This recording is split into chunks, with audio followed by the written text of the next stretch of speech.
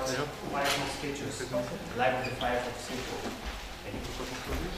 Hi, hello everyone.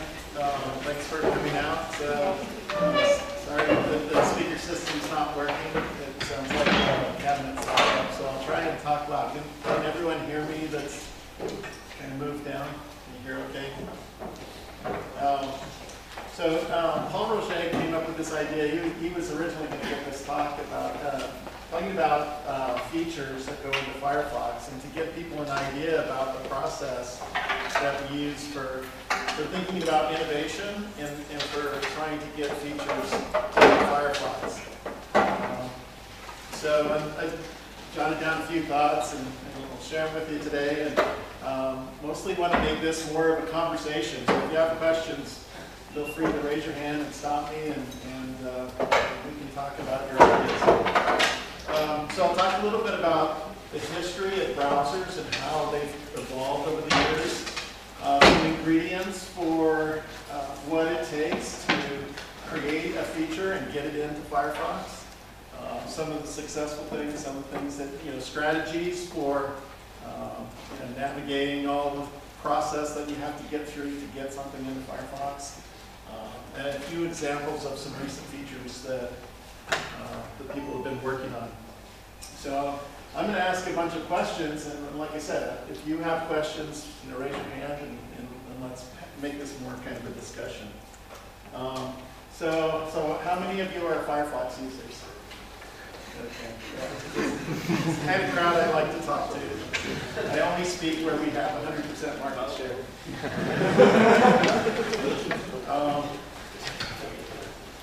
So how many of you, you look through the talk, how many of you have some ideas about features, or you're working on stuff, actually working on stuff that you'd like to see get into Firefox as a feature? Okay, a couple people. All right. So hopefully this will inspire you to get involved in some way. And one of the things about the work that goes on in Mozilla is there's many different ways to get involved. So there's actually kind of two different kinds of activities that go on in creating features in Firefox.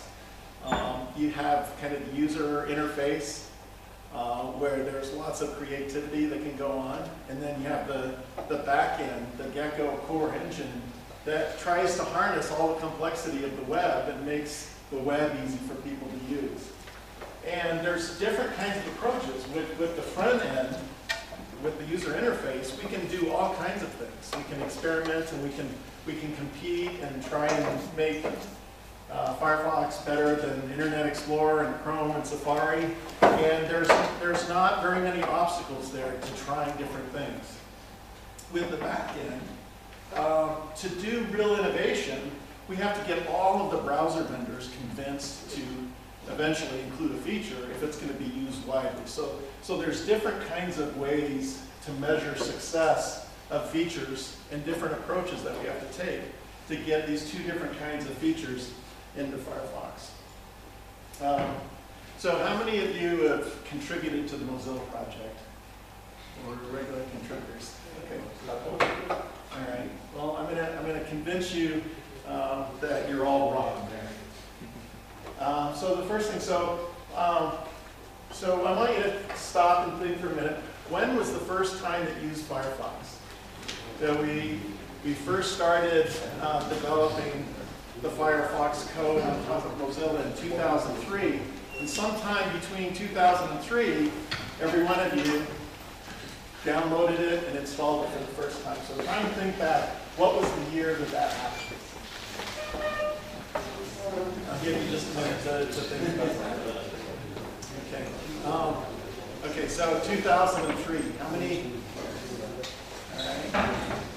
All right, now 2004. More. 2005. All right. 2006. More. 2007. 8. 9. 2010. And this year. Okay. So it's pretty interesting. So the distribution there, it's like we have a lot of people that have been using Firefox for a long time. And so the next set of questions are, how many have helped someone else to use Firefox? Okay, so that's pretty amazing, right there. And how many of you have helped like 2 people use Firefox or more, like 5, 10? Like, who thinks they have the highest number of people that they've introduced Firefox to? Anybody over 10?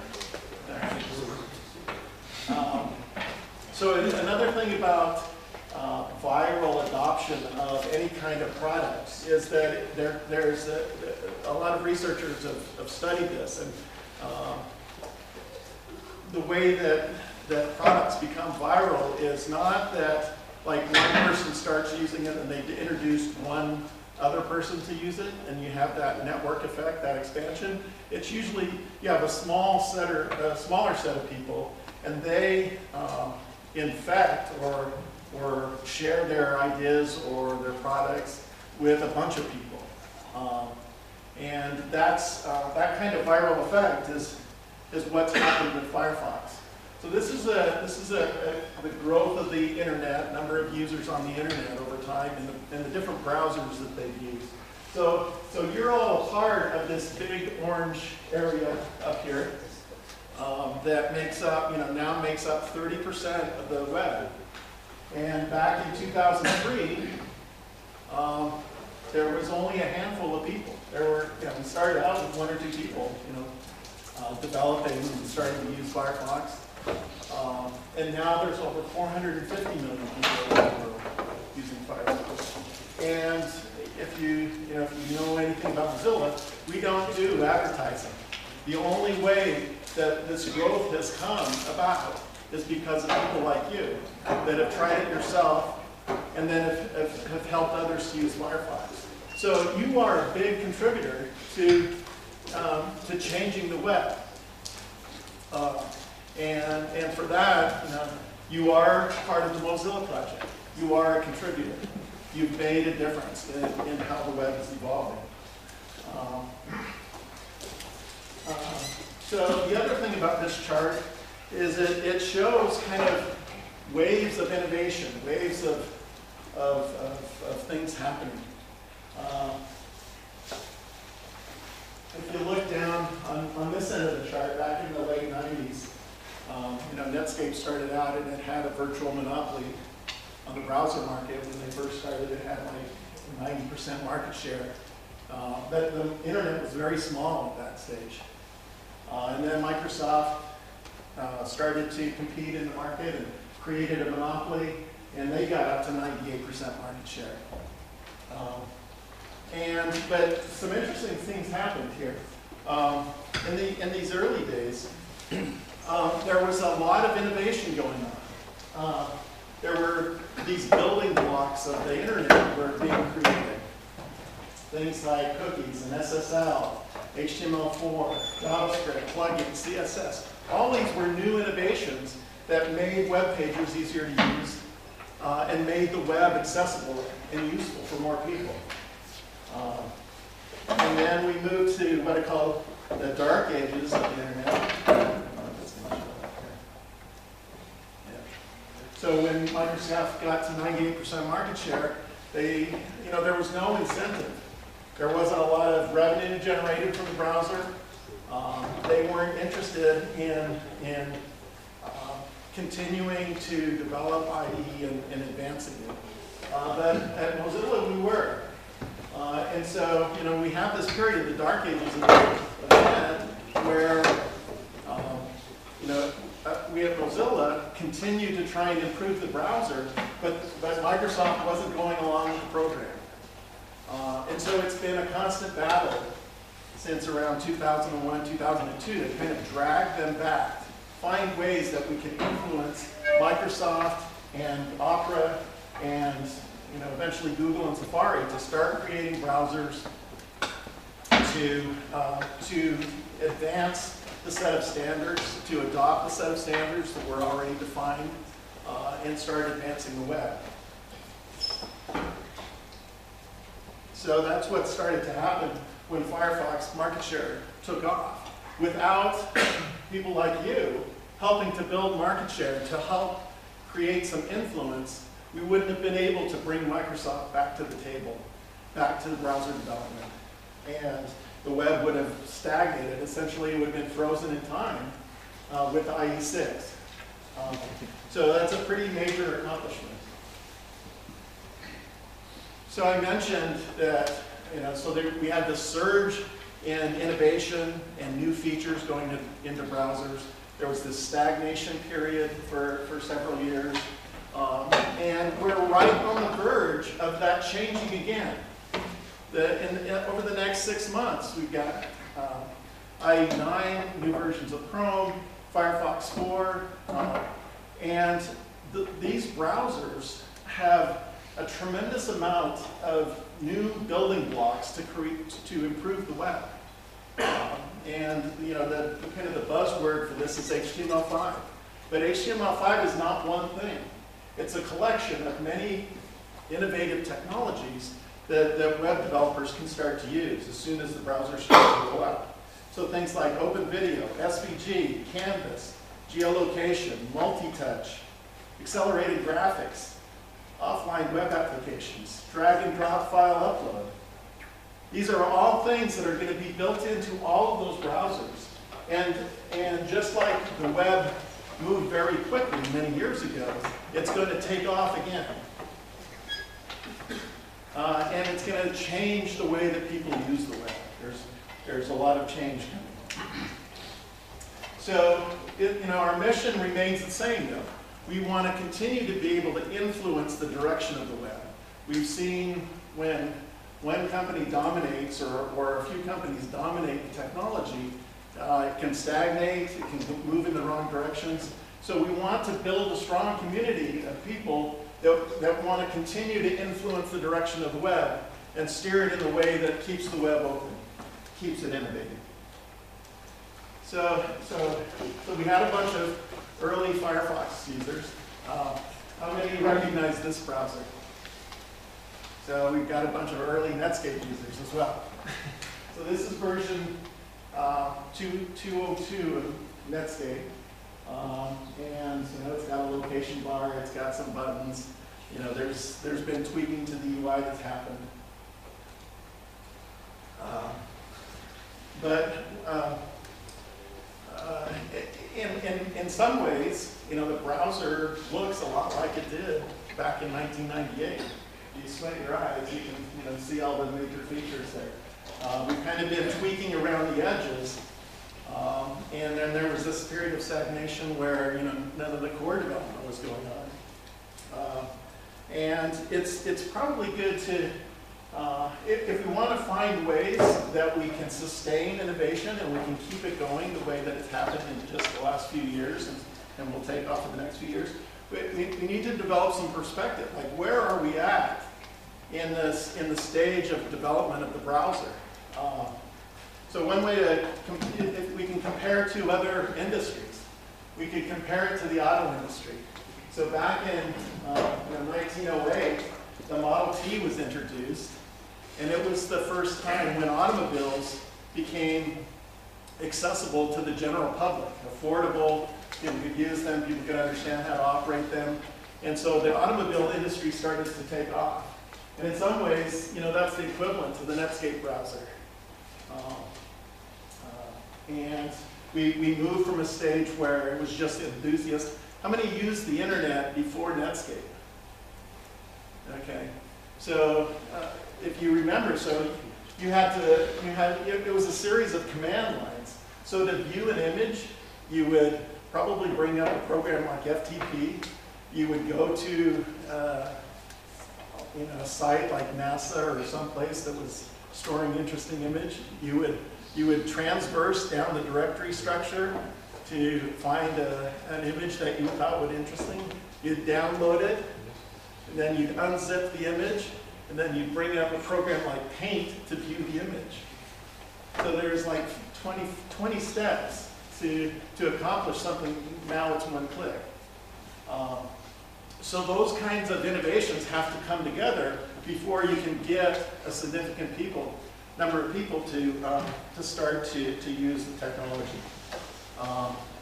And so the auto industry goes on for 50 years, and then in the 50s and 60s, the emphasis became trying to make cars faster and trying to introduce, some interesting design to attract people.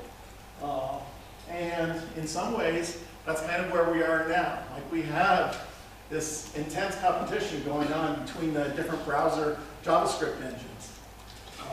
We've got, personas and we have studies that kind of measure and track performance and changes to the user interface. We're in this constant battle now where, like, we're trying, the race is on to see how many pixels can be removed from the user interface of the browser.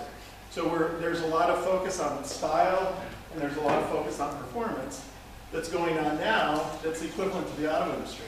So it's only taken us, 10 years to go as far as the auto industry went in 50 years. But we're still, maybe not advanced as advanced as we think we might be. So in 1973, the Mercedes S-Class was introduced, and it was the first automobile that had anti-lock braking systems, airbags and seat belts, and electronic tracking control, a lot of safety features. So there's a few safety features that have been built into the browser.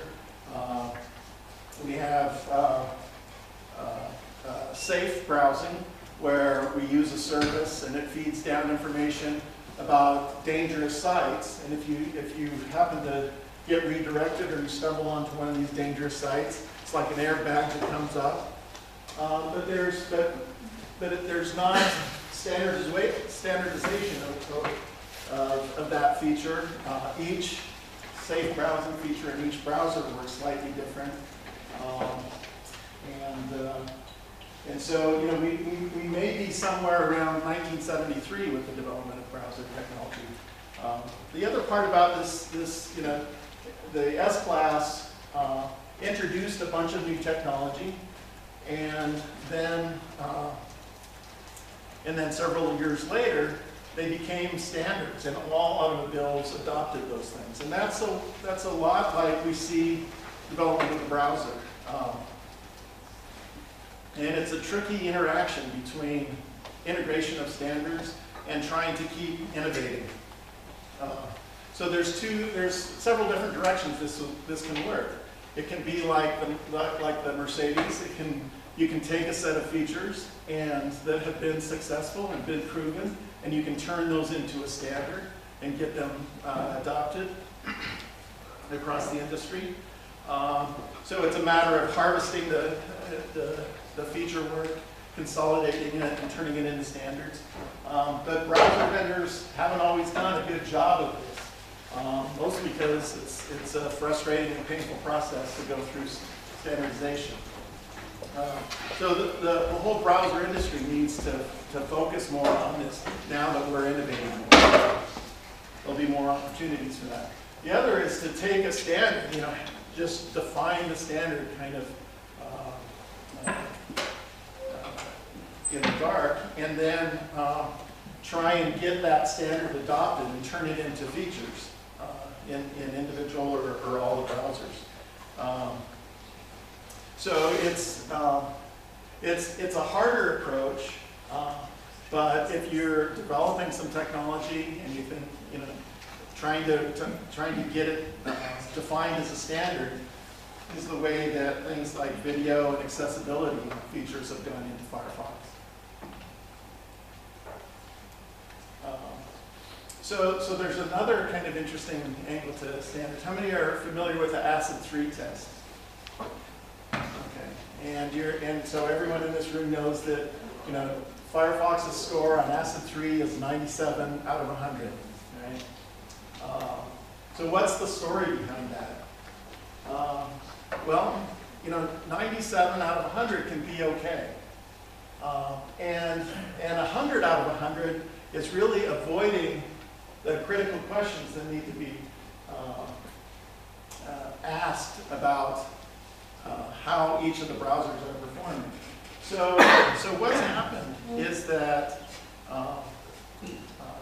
the 3 points that Firefox is missing are that there are a few tests in ACID 3 that test a feature called SVG fonts. And all of the other browser vendors have implemented enough of SVG fonts just so they can pass the ACID 3 test. But there's a whole other set of issues that they didn't go through and are not making it into the press or are not making it into the minds of the developers on the other teams, is that, first of all, there's an alternate technology called Web Open Fonts, the Web Open Font Format, WOFF, that provides a parallel set of features to SVG fonts. And that may be good enough. We may not have to adopt both sets of technologies because the other browsers haven't adopted the full set of SVG fonts as well. They've adopted just enough to pass the ACID 3 test. So there's some interesting, if you're interested in reading more, one of the Netscape user experience people, Alexander Leamy, wrote an article on this, and you can search and find it. But it raises the issues. I mean, what we should be talking about is, do we need SVG fonts? Is the rough format good enough?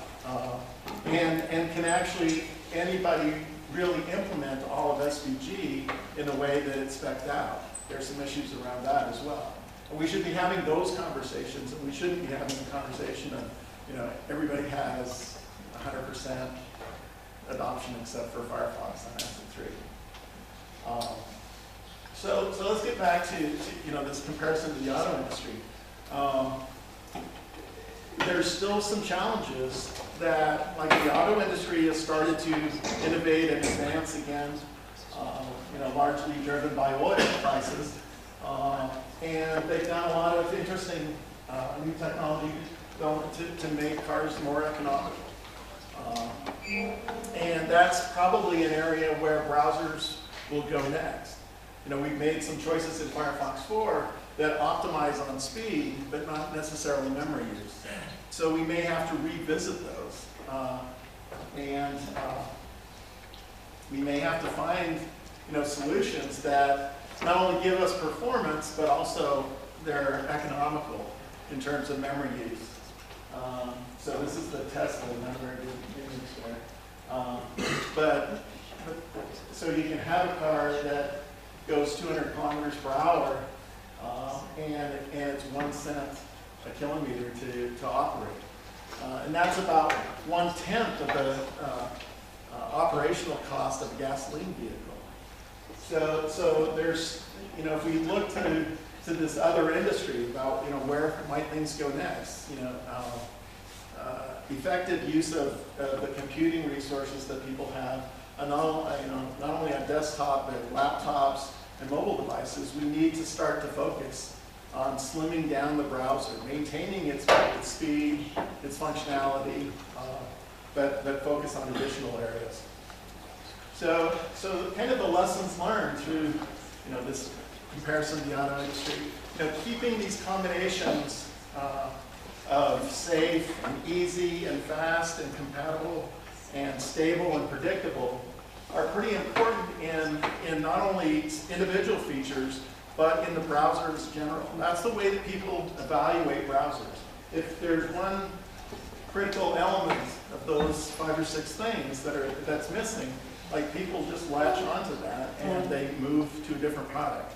That's what happened with Internet Explorer. It was insecure.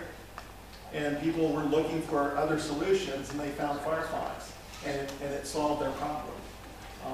For many years, Opera was the fastest browser, but no one adopted it because it had limitations in being easy to use, being compatible with websites. So it's pretty critical but it's also hard to look at all those things and try and create the right balance. So other ingredients for innovation you can talk about. One of the things that's allowed us to innovate with Firefox is that, like, we've tapped into people who have a real passion for creating browsers and for making the web better. And this initiative and passion has been with us through the entire lifetime of the Mozilla project. And the most recent example is there's a 12-year-old kid named Alex Miller who figured out how to download the Mozilla code and do some security research, and he's found critical security bugs in Firefox. And he's participating in our Web Bounty program. We paid him $6,000 over the last few months for doing this research, reporting the bugs to us, doing responsible disclosure. If a 6-year-old kid can, there's lots of challenges to anyone trying to figure out the Mozilla code. But it's an example of, like, someone taking enough initiative to go through and figure out how to get things done in this very large software project. So it's pretty impressive. But that kind of thing has been happening for the last decade. The other thing to think about when you're, if you've got an idea for a feature and want to see it through to completion is really trying to understand what problems it's solving and how much impact it will have, not only for you, but are there other people that are running into the same kind of problem and are looking for the same kind of solution that you are. So once you've got kind of a description of the problem that you're trying to solve, there's a lot of creative things going on with creating videos that kind of describe the problem and your approach to creating the feature. So here's an example of that. So even if you don't have any coding skills, how many are programmers in the audience? So yeah, a large number.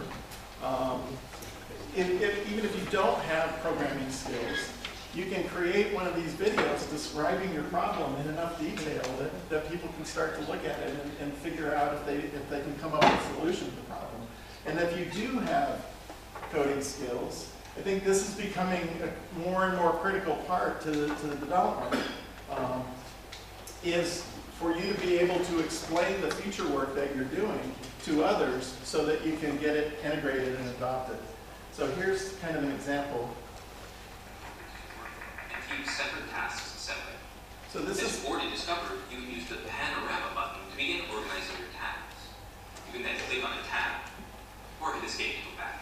Of course, you can click any tab to activate that tab. Alternatively, you can use Option.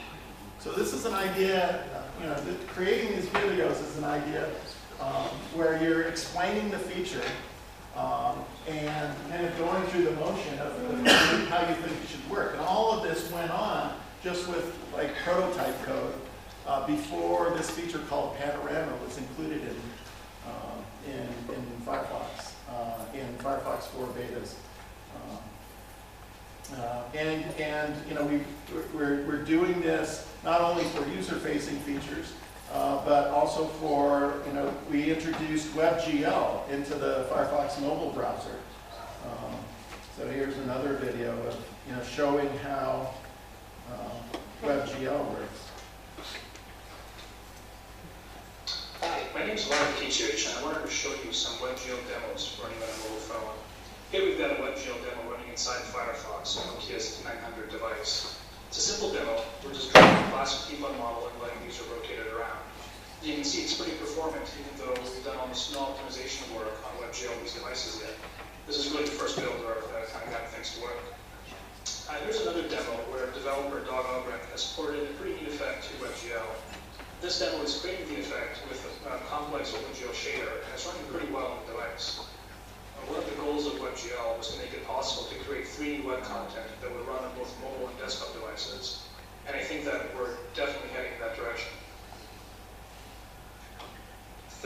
is one that I wrote that lets. So that's an example of someone Vlad who's been working on WebGL for many years, trying to get it adopted as a standard, trying to get other browser vendors to adopt that technology, and trying to get it integrated into Mozilla. He's gone through. He's not only explained what problem he's trying to solve, but he's also giving some great demos of how the technology can be used. So that's becoming more and more of a critical path to getting features into Firefox. Kind of building a community of people that are interested in the technology even before it's fully created.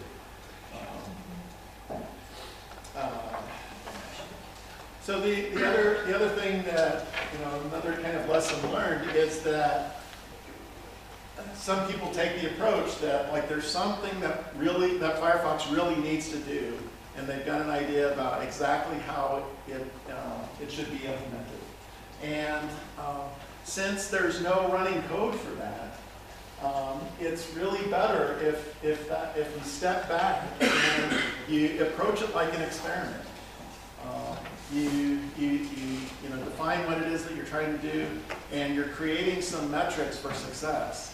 And the one thing about innovation is that you have to try, hundreds or thousands of things before eventually you latch on to the best solution. So using a scientific approach to go through the development process is pretty effective. And then all the things that are part of open source. There's, most of innovation, the way that people think about it, comes through proprietary technology development. And we're trying to change that. We're trying to get people to embrace a new idea where you can be open, you can share ideas, and innovation will actually speed up by doing that. And then the last point here is about, if you come up with an idea, it's pretty likely that someone will already have had something similar to that. There's 10,000 different add-ons for Firefox.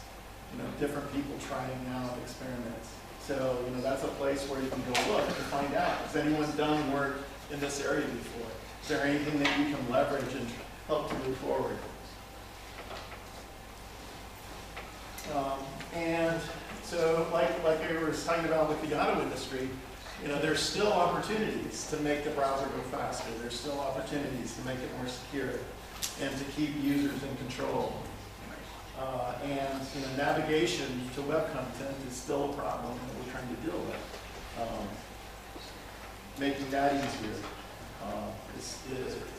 And so you look back through these different areas of opportunity, and they're kind of all over. So the best way to do that is to look for areas where people are struggling in their use of the browser, either yourself or things that you observe, and try and identify these areas of tension. So one area that's pretty obvious. How many attended the keynote, Evan's keynote this morning? So there's a little bit of tension going on between using the web for social interaction and wanting to maintain privacy and anonymity. So this is a great area for innovation. Facebook and Twitter and Google have kind of created a monopoly on the way that people think about social interaction using web services. And just like 10 years ago, Microsoft created a monopoly on web browser, we need to find ways to break that monopoly down. And we need to find ways for people to think about social interaction and use of the web in different ways. So there's a security researcher called Moxie Marlinspike who's done a pretty good job of articulating some of the problems that they see. And so what people really want when they're sharing information over the web, they want to communicate with their friends and family. You don't necessarily want to communicate with the company Facebook or the company Twitter. They don't need to be a part of every single detail that goes on in your interaction with your friends. But you still want to be able to communicate with your friends. So just taking that idea kind of like turns the whole economic and development model that's going on. Is if we can focus on creating an interaction model between people rather than through centralized services, we'll probably be a lot better off.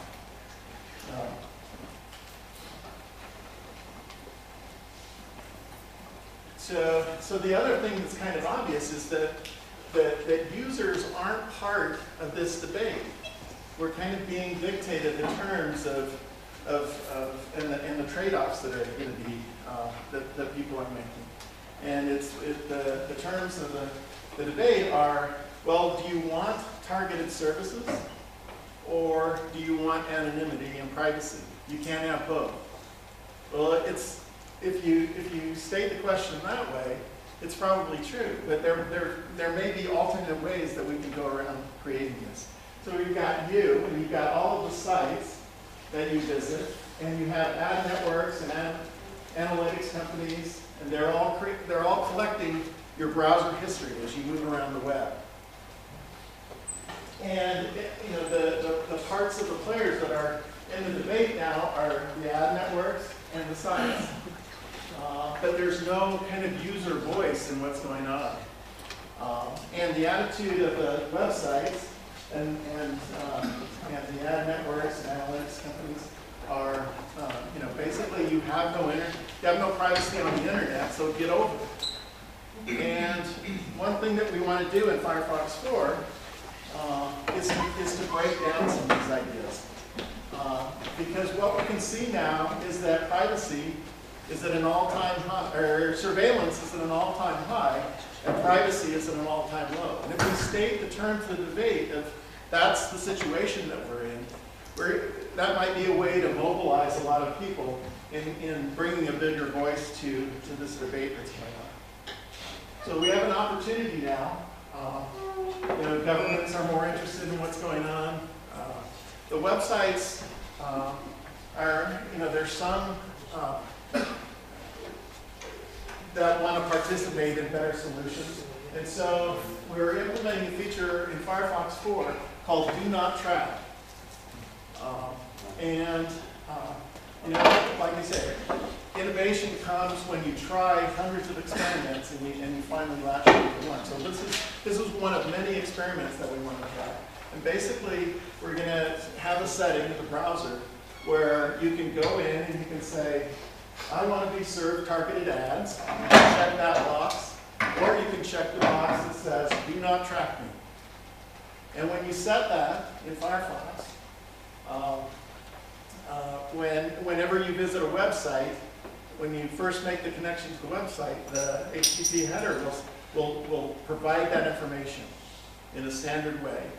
And we'll start to tell websites and ad networks and analytics companies that I don't want to be tracked anymore. And on the Mozilla site, we'll also monitor how many of these pings that we're getting that says I don't want to be tracked, and we'll publish that information so the whole industry can start to understand how many users out there feel this way about the problem, that they don't want to be tracked. And we'll try and use this to pressure the websites and analytics companies to start to rethink their services so that they can either provide both kinds of services, and we went along using the web for decades without a lot of tracking going on. But now, there's this big rush. The only way that advertisers are going to make money is that if they have targeted ads. I don't think that's true, and so this is one way that users are going to be able to provide a voice. Have you decided the default values for those settings? Pardon? Have you decided the default values? The default values. So that's also an interesting question. So we thought about this a lot, and we could have set the default value to be don't track me. That's kind of what we all believe out on the development team. Is that's what we should be saying there. There's another way to look at it is, we've gone 15 years where kind of the default settings of the web were to allow third-party cookies to go through, to allow CSS visited ways the technology on the browser and on the web services is basically set up to allow tracking through kind of misuse of the original protocol ideas. But anyways, we've had tracking integrated. So for those two things, we thought, well, since the default has kind of been to allow tracking, and if we change if we put do not track me as the default for every user, basically what we're saying is it's a message from Mozilla to all the websites to say, Mozilla thinks that this user doesn't want to be tracked.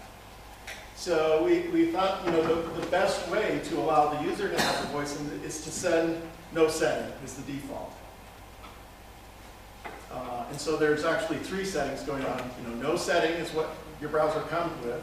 If you've gone into the user interface, you can check either one of those. And so that's the user being able to communicate what their intentions are. And so this was just introduced a few days ago into the code. How many are Firefox 4 beta users? All right. So today, I hope you all go down, or go, today or tomorrow, go download Firefox 4 Beta 11 and go into the Advanced Preferences section and check the box. I want to be served targeted ads hasn't made it into the UI because we think like the early adopters of this aren't really interested, and because there's lots of technical things to overcome to set that kind of UI up. We can actually use some help if anyone's a Zool hacker. It was a core technology guy who did all the implementation for this, so he's not good at the user interface part. But if you want to contribute to that, we can use some help. And so we can start right here. 10 years from now, I can come back to the conference and I can say, how many set do not track on the weekend that was introduced? And you guys will be the start of the wave, just like you were starting the wave when Firefox was shipped. There's another privacy setting that's going into Firefox, and this is kind of the reverse. So like we're racing to get do not track into Firefox 4, and there's a very compressed schedule, and like we've only implemented half the UI that we wanted. This is a problem on the other end of the spectrum. How many are familiar with CSS visited? Is a property you can set in CSS. Okay, pretty good one. So this has been around since the introduction of CSS, and websites can actually figure out what sites you visited by giving you a set of links and setting this visited property on it. So they can see changes in the layout when we change the colors of the links in the web page that you see. So the idea was, in this feature, was let's change the colors and layout of the page so that you can see whether or not you visited a site when it appears as a link in the page.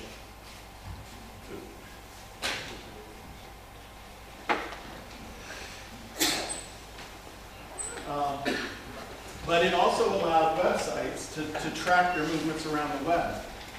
So David Barron, one of the developers and one of the people that works on the CSS spectrum, he's been thinking about a way, for almost a decade now, that we can maintain the value of the feature to the user, but also make it so sites can't track it. So he's, finally after 9 years of working on this, he's come up with a solution that's been integrated into Firefox 4.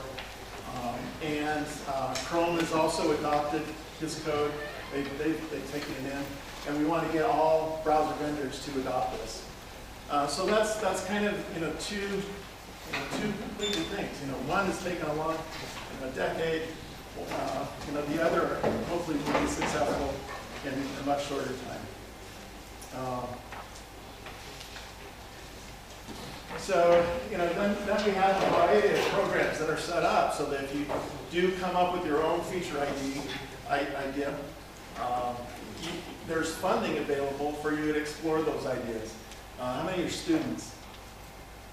You? So, any of you ever participated in the Google Summer of Code? Yeah, one. So this is a very interesting program that you can get a stipend for Google and you can work on open source projects. And we've had one of the students a couple years ago did the implementation for WebSockets for Firefox. So you can, you basically can pick the project that you want to work on. You write up a specification of what you want to do. There's a committee that evaluates, and they select about 10 to 12 projects a year to work on Firefox. And then we also have other internship programs. We have security bug bounties and security research contracts. And we also have ways to test out your ideas with a program called Test Pilot that's integrated into betas. And we ask users if they want to opt in to sending information about individual studies that we're running, so we can start to collect up statistics on how many tabs people have open, how many bookmarks, how they use the browser. So it's allowing us to design the features a lot better. So there's opportunities for you to create one of these studies. There's also opportunities to help us evaluate the data and display it in interesting ways so that we can learn more from it. And then how many are add-on users? All right, maybe 75%. So add-ons are a way to see what kind of experiments that people are doing. That was the intention of add-ons, is to allow people to experiment and try out new ideas.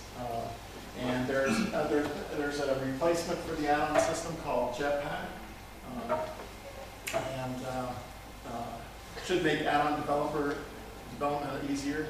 And there's also a project called Chromeless, which allows people to create a user interface, an application user interface just based on HTML, so that you don't have to know the Zool language that Firefox is building. So those are a lot of the ideas about how you can participate. Different ways that you can plug in to taking some ideas that you have, working with others, and help us to innovate and improve Firefox.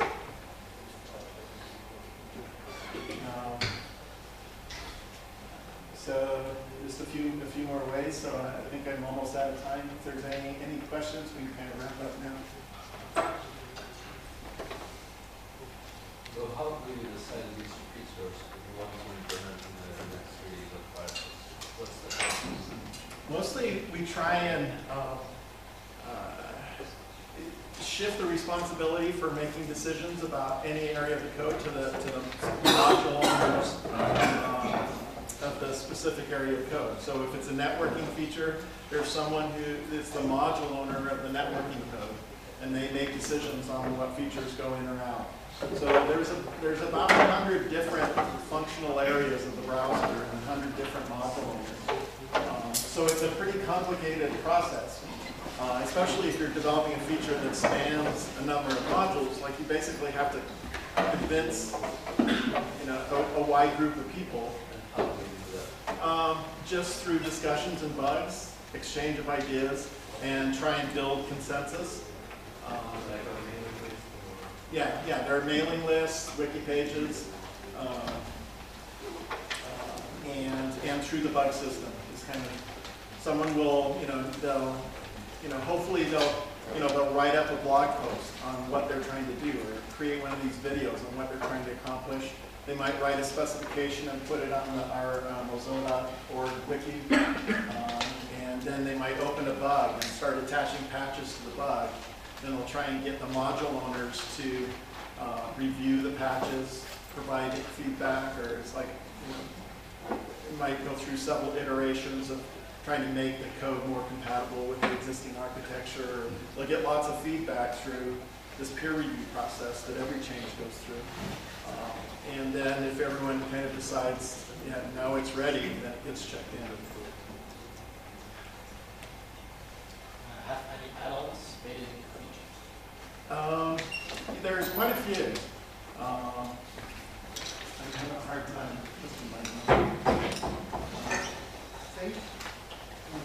Sync started out, the Firefox Sync started out as an add-on. It's being integrated.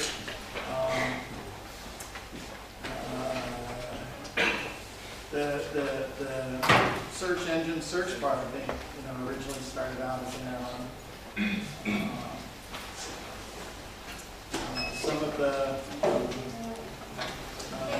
awesome bar features that search your browser history and give you the list of sites. Some of those were started out as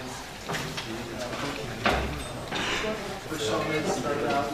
A lot of the projects that we worked on in labs started out as add-ons, and then as they evolve to a certain state, then they start to get consideration too. It's a good place to test out ideas. Okay, thanks for coming. And remember to